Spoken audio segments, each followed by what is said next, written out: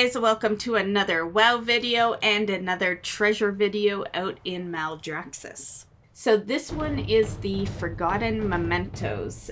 Head towards 2431 and that's gonna be your outside entrance to the cave. At that point, go into the cave. You're gonna see that the treasure chest is actually locked, and well, that's the whole point of this. So we are here to find a way to unlock the treasure chest so that you can actually get at it.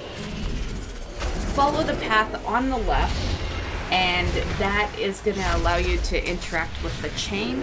And so just click on the chain, and that will open up the prison cell of your treasure chest, and you'll be able to go in and loot it, and voila!